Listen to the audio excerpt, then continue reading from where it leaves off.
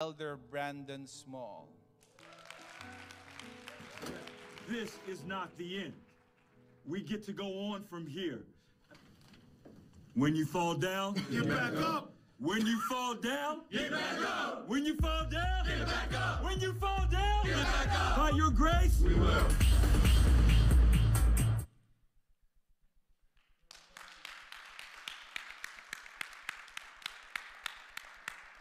Good morning. Y'all can hear me okay? When you fall down, get back up. So I get the privilege of speaking to you on Father's Day. Happy Father's Day. Thank you. For those of you who are here for the first time or joining us for the first time, you've caught us in the middle of a series entitled Get Back Up. And so you just heard the phrase, when you fall down, get back up. Those words ought to bring encouragement. Those words ought to bring encouragement no matter who they come from. They ought to bring encouragement whether they come from a mother, a brother, a sister, a coach, a teacher. But for me, I find something significant about being able to speak to you about what it means to get back up on Father's Day.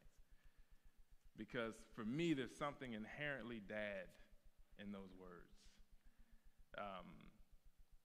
Those words coming from a father just rings a little differently.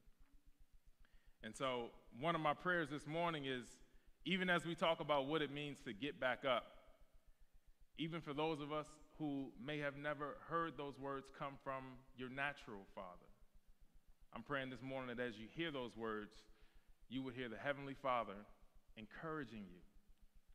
You would hear those words resting on us from heaven this morning, telling us, encouraging us to get back up. Amen? Today is also significant, and I'm humbled and privileged to get to speak to you about what it means to get back up on America's second Independence Day.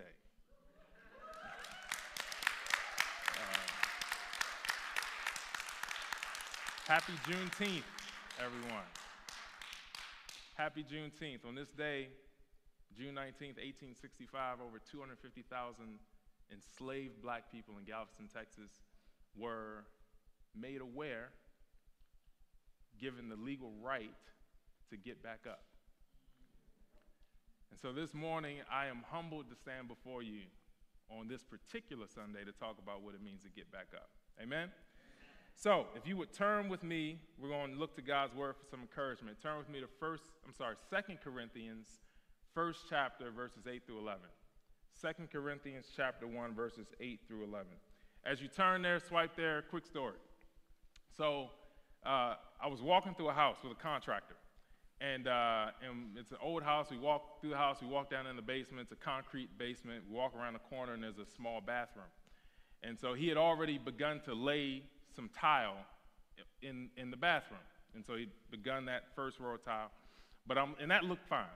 I'm looking at the rest of the floor, though, in the bathroom, and you can imagine it's an old house, old basement, concrete. Floor's all over the place. It's high in some places, it's low in some places, there's cracks, there's imperfections, there's divots and dips and slopes. And I'm looking at this floor, and in my mind, it's a concern.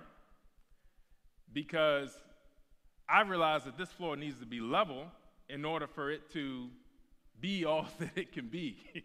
In order for it to look good and feel good under someone's feet, this floor needs to be level. But I'm looking at a floor that is not level, far from it. It's all over the place. It's imperfect. And so I began to express that concern to the contractor. And I wasn't mad, I wasn't angry, but I was serious, and I was concerned, and so I began to express that concern to the contractor, and his response to me was he laughed at me. And his response was, it's okay, it's no problem. He's like, it's no problem, don't worry, it's no problem. And I said, excuse me, he said, it's no problem. He said, it's okay, don't worry. He's from Honduras, so anyone from Honduras, forgive me if I'm butchering the accent. And so he's telling me it's no problem. He's telling me not to worry. But I'm looking at what I perceive to be a problem and what I perceive to be a real concern. But he's saying, don't worry. And so I leave.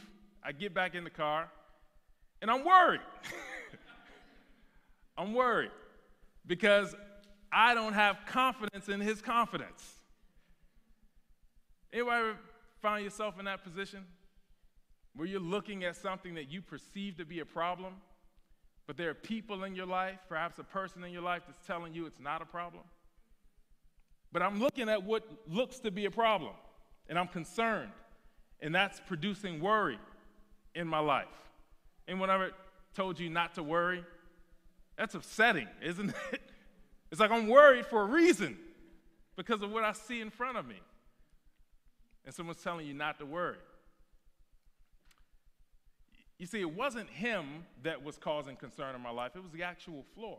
It was the imperfections of the floor, the cracks and the crevices and the dips and everything that I felt like disqualified it from being all that it could be, from its potential. And how many of you know, or if you're being honest, have ever done that to yourself? You look at your own inadequacies and your own shortcomings and your own faults and your own failures, and you disqualify yourself from that next thing, from being all that you can be. We do that to other people. We look at other people's faults and shortcomings and setbacks, and we disqualify them from being all that they can be. And so we're going to look at a passage of Scripture this morning, find some encouragement from it, written by a man who had a lot of shortcomings and who had a lot of difficulty and who went through a lot of trials, and in fact was being criticized by the people he was writing to, saying that surely someone who goes through as much as you go through, Paul, can't possibly be an apostle of Jesus. Your life is too difficult. In fact, all the suffering and the pain and everything that you go to should actually disqualify you from being an apostle. This was the criticism that Paul was getting from the Corinthian church, which is a church he planted and a church he loved, by the way. And so we're going to look at this passage of Scripture. This is 2 Corinthians chapter 1, verses 8 through 11. So Paul is writing this. He says, "For we do not want you to be unaware, brothers, of the affliction we experienced in Asia. For we were so utterly burdened beyond our strength that we despaired of life itself. Indeed, we felt that we had received the sentence of death.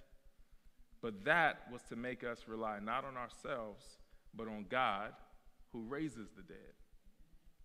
He delivered us from such a deadly peril, and he will deliver us. On him we've set our hope, that he will deliver us again. You also must help us by prayer, so that many will give thanks on our behalf for the blessing granted us through the prayers of many." God, we thank you this morning.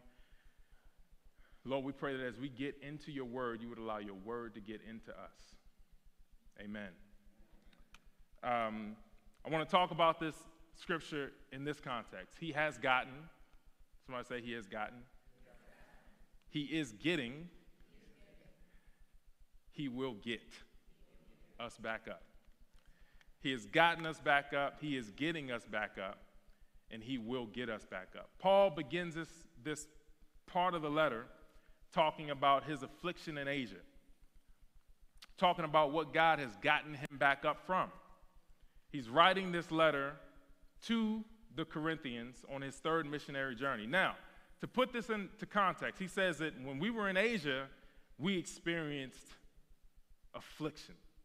We were utterly burdened beyond our strength. Anyone ever felt utterly burdened beyond your strength? Like there's just a lot that you're carrying. There's more weight than you're strong enough to bear. He said we felt utterly burdened beyond our strength, such that we despaired of life itself.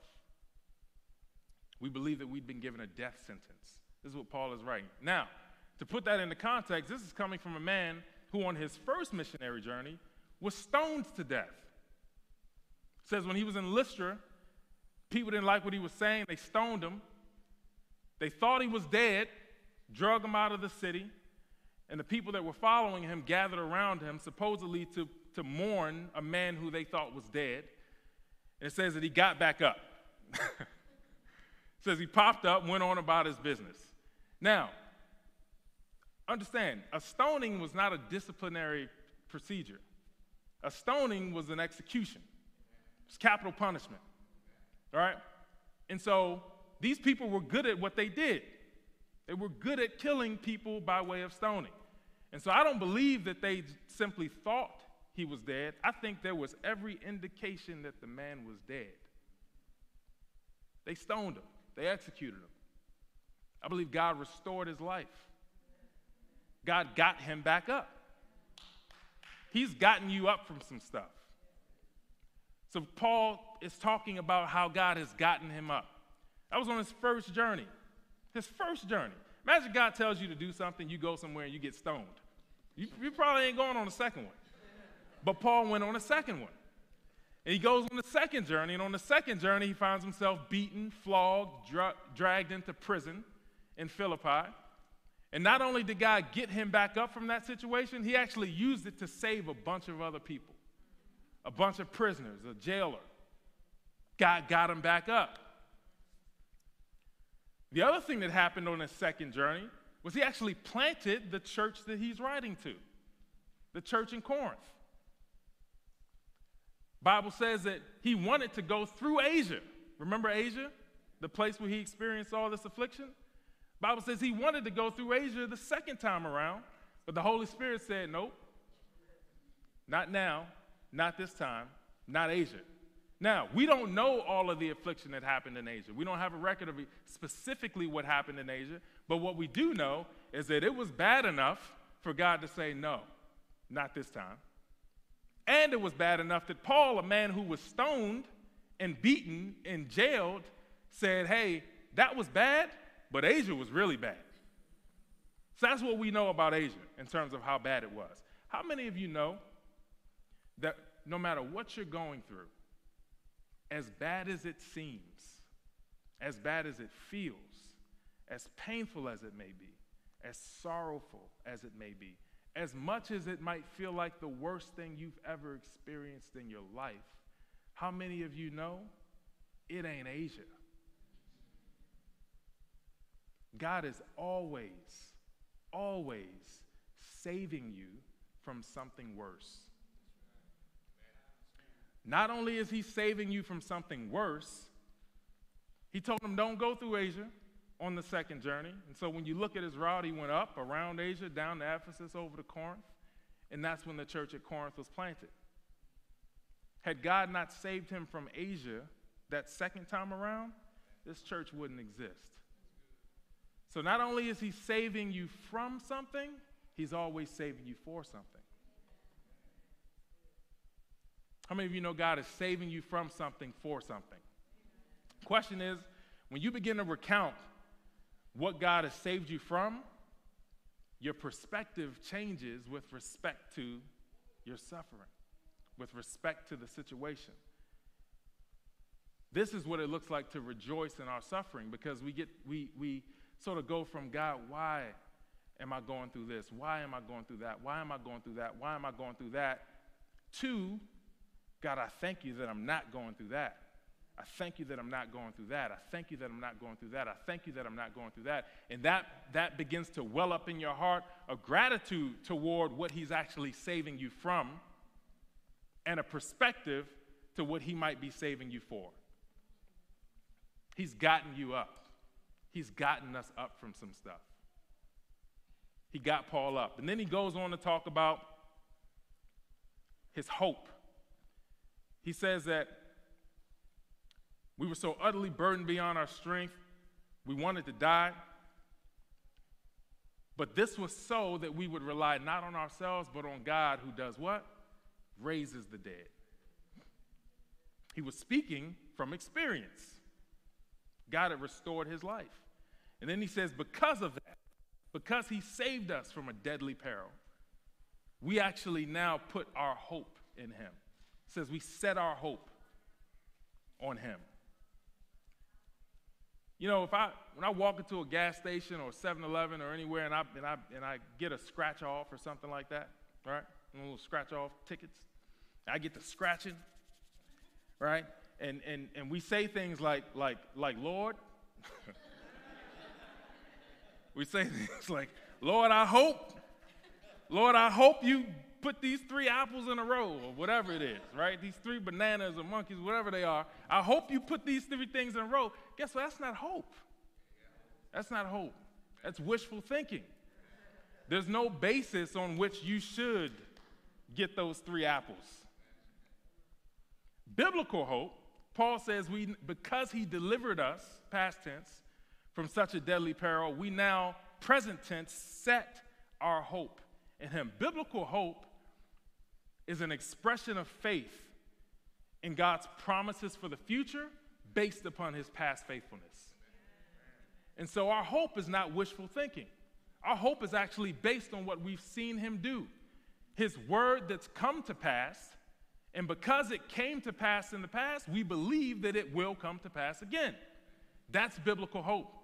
That's what it looks like to hope in the present. God is getting you back up right now, in this moment. He's getting you back up from stuff. He's getting you back up to stuff. With every breath, he's getting us back up. He is active in this world. When, at the beginning of the world, when God said, let there be light, and there was light in the sun, guess what? You walk outside, you look up in the sky, what's there? The sun. His word never stopped being active in the earth.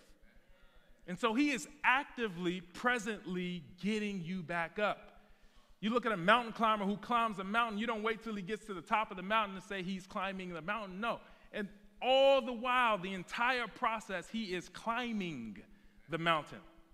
And so it's not just that he got you back up. It's not just that he's going to get you back up. It's that he is presently, in the moment, getting you back up. He's active. He's present. This is what it looks like to set our hope in him, to engage with him daily, to pray, to worship, to read your Bible every day. This is what it looks like to be actively engaged, to not quit, according to Rico. Don't quit. Stay engaged. Because guess what? When we stop engaging, that's when we have a problem. Any parent in this room knows that when you have a child who's running toward you and crying, there's a lot of information coming at you in that moment, right? As a dad, if my child is running toward me and they're crying, there's a couple of things that I notice. One, they're crying, so they're breathing. That's good. That's good. It's bad they're crying, it's bad, but they're breathing, so that's good, right? The other thing that's happened is they're actually moving. They're walking toward me. And don't let them be running toward me. I may ignore them completely, right? Because that tells me that they're working. Their bodies are working. Their muscles and their neurons are firing, right? Because they're walking, they're moving, they're physically engaged with the world around them, with me. They're looking at me. They're crying out for me. Every parent's worst nightmare is to look at your child and they're silent and immobile. Now we got a problem. Now we got a problem. One of the scariest moments of my life, I'm sitting in my bedroom, and one of my children had a fever, was sick. And so we knew he was sick. And we've been giving him Tylenol and everything. But he walks into the room. He's engaged. He's not crying, but he's walking toward me. And then he stops. So now he's not moving anymore. He's not saying anything. He's kind of staring through me, right? He's kind of glazed. And then he collapses. Scariest moment of my life. I jump up, run over to him, grab him, put him in the car, rush to the emergency room. As I was walking toward him, running toward him, he had begun to come to and make his way back to his feet. But what was so scary about that moment is that he stopped engaging me, the world around him, and he fell, silent, collapsed. It was a moment of lightheadedness. The fever got to him. He was fine, but it was a scary moment. The moment we stop engaging with God, the moment we stop actively setting our hope in him, is the moment we get stuck. Imagine that climber freezing on the mountain. Now he's got a problem because he's not moving. He's not climbing anymore. We got to engage with God. He wants to be getting you back up, even in the present, but that takes and requires us presently, actively engaging our hope and our faith in him. With every breath, he's getting me back. He's getting me back. He's getting me back. He's getting me back up. With every single breath you take, this is what it looks like to engage with God. Setting our hope and our mind on him. Amen? Amen.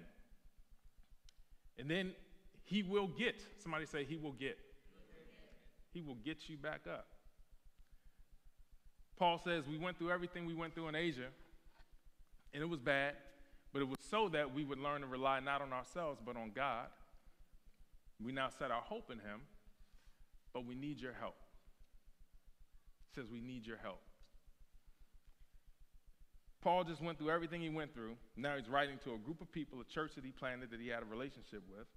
He's the leader. He's the apostle, but he's saying, I need your help. Why?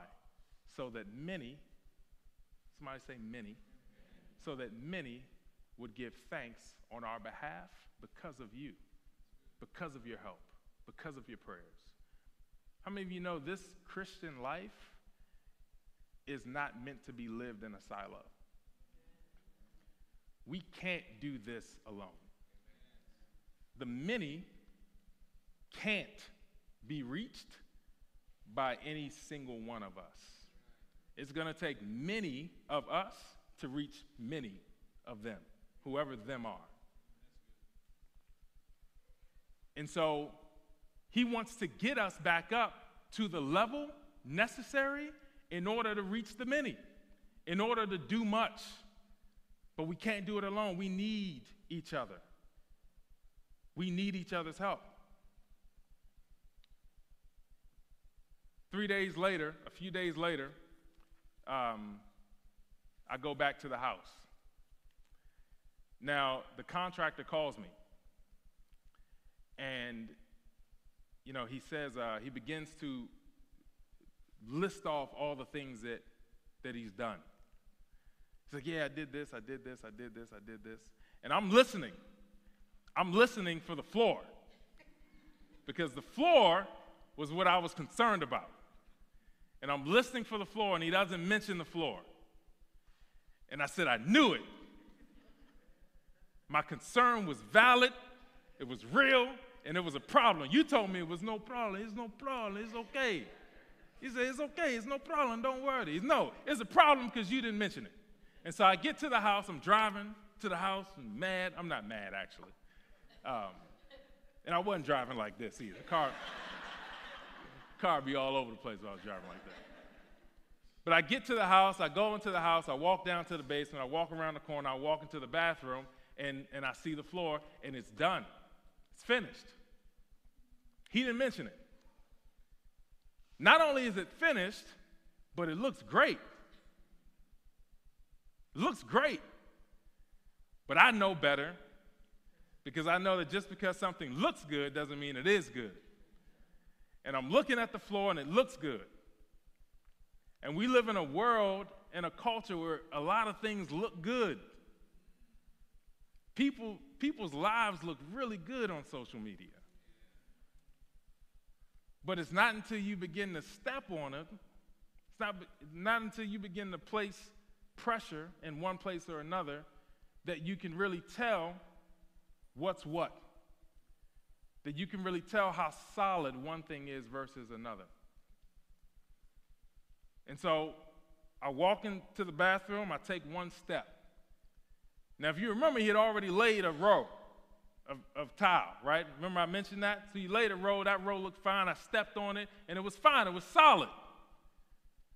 And I said, well, this row was already there, that's fine. I didn't know what that floor looked like before anyway, right? So that floor is solid. Sometimes it takes more than just a check-in in somebody's life to tell whether it's solid or not. That was just one step. Felt solid, it was fine, right? Hey, how you doing? Good? Great. God bless you. Sometimes it takes more than just a check-in. Walking with people is hard. It's difficult. Actually taking step after step after step after step It's hard. It's hard work. This is what it looks like to help each other get back up. God wants to use us to help each other to get back up, because there are many that need us to be that way. So I take another step, and it's solid. It's solid. And I take another step, and it's solid. It's level. It's perfect. We all know what it feels like to walk into some place and you're looking for the dips. I'm looking for the dips. I remember the places on the floor that were imperfect. I remember all the slopes and the cracks and the crevices. I remember where they were.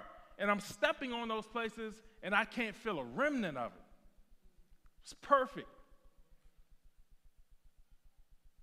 He didn't mention it, because for him it was no problem. It's okay, it's no worry. He wasn't even worried about it. And now I see why. And so I'm walking around the floor. It looks great. It feels great. And in my mind, I'm thinking, man, how did he get this thing to feel so solid like it was? And mind you, tile is not malleable. It's only about that thick, right? You lay a piece of tile like that, it stays like that. You lay it like that, it stays like that. And so in order to make it level, what's under it needs to be level. Does that make sense? What's under it needs to be level. So now I started asking, well, man, how did he get this thing to be like that? And I realized it was the mortar. It was the mortar. The mortar is what made the floor level. And so while the mortar is level on top, and the tile is placed on the mortar, and it's the tile that I see that looks beautiful, I realized that what's under that tile had to be level. I mean, man, the job is great. You see somebody, you see that great job, you see the clothes, you see the car, you see this, you see that, but what's under it isn't always level. It's great to have the things. It's great to have the job. It's great to have the car. It's great to have the bank account. It's great to have this. It's great to have that. But what's under it better be level, because if not, that tile will crack. That job will crack. That relationship will crack if what's under it isn't level. And I realized that while the mortar was level on top, at the bottom, the cracks and the crevices were still there. The inadequacies were still there. All the imperfections were still there. But it was the mortar itself that was actually filling those gaps, that was filling those holes and filling those dips and filling those cracks and filling those crevices and filling that sorrow and filling that grief and filling that unforgiveness and filling that pain and filling that sorrow. It was the mortar that was filling everything that we sometimes think disqualify us from following him. It was the mortar. How many of you know Jesus is the divine leveler of our lives? It's him. It's him. He himself provides himself as the mortar that makes us level.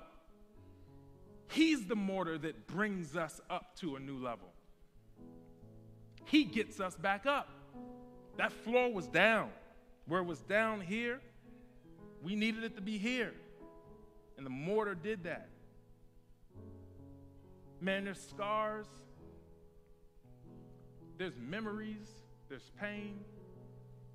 There's hurt. There's things that we've experienced that indeed we think disqualify us from being more, from getting us back up. And so we stay there. We stay down. Paul said, we went through everything we went through so that we would learn to rely on God, who raises the dead. It's God himself that raises us to a new level. He got us back up. He is getting us back up. He will get us back up. You know, the other thing that was interesting, noticeable, is that each one of those tiles before they were pressed down and joined in that mortar was singular. And they all looked fine. They looked okay by themselves as single pieces of tile. But man, when you put them all together and you got the mortar joining all of them, and you got them cut just right and laid just right and they're symmetrical, now that's a good looking floor. If we want to be a good looking people, we got to allow ourselves to be joined together by the mortar that is Christ himself. And guess what? Mortaring is dirty work. It's dirty work. Laying tile is dirty work. You can't do it and stay clean. Jesus was clean.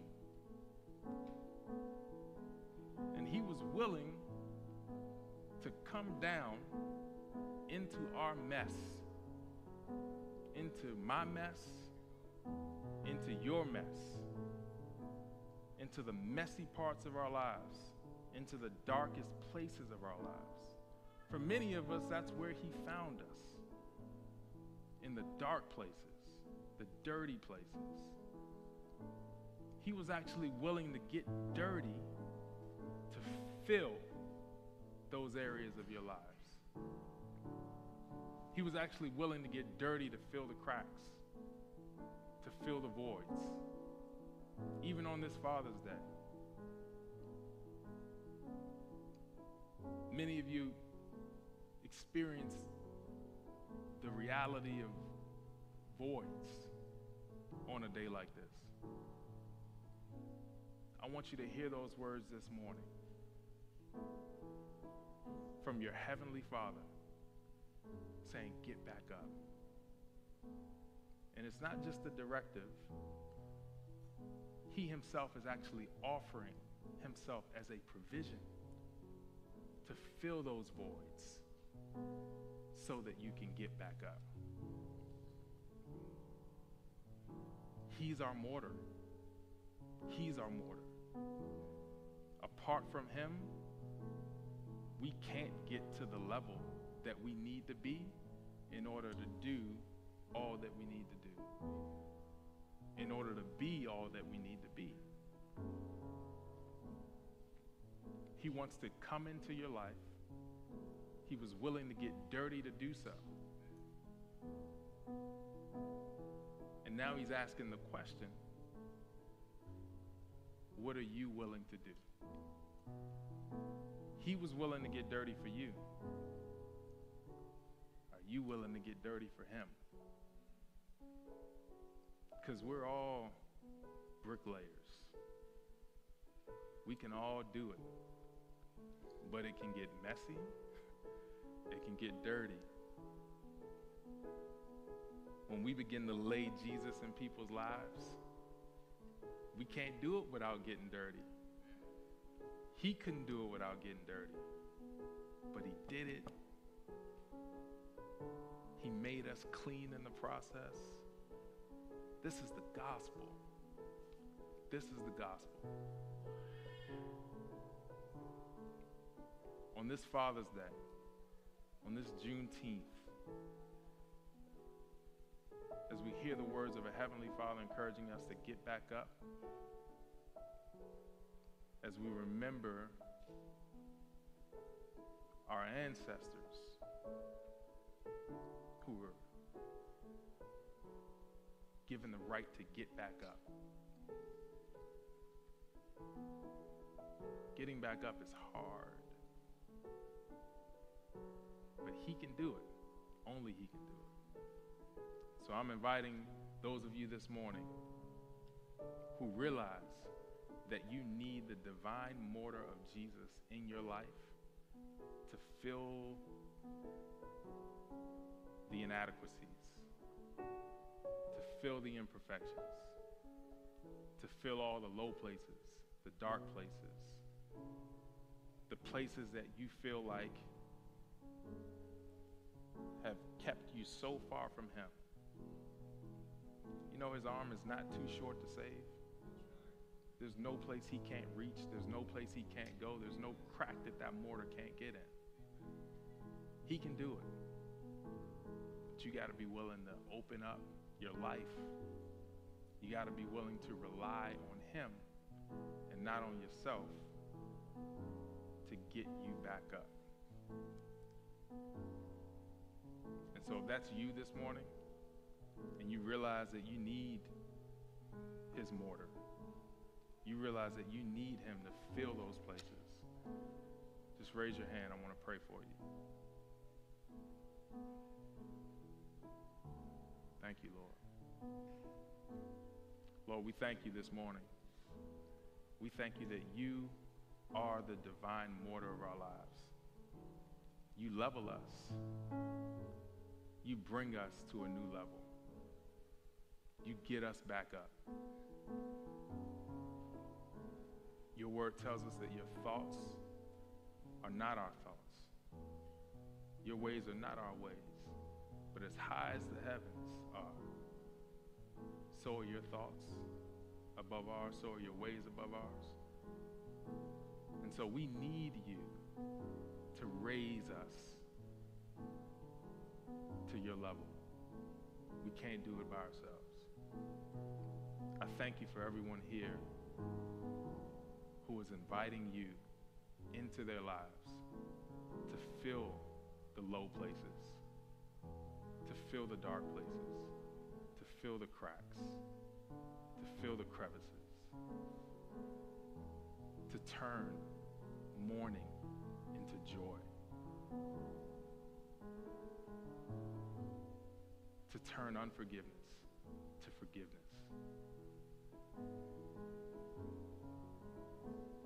I thank you, Lord, that even today you are providing yourself as fatherly provision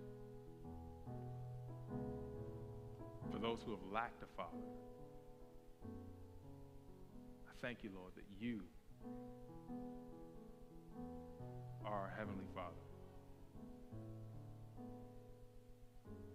Bless those who've accepted you this morning.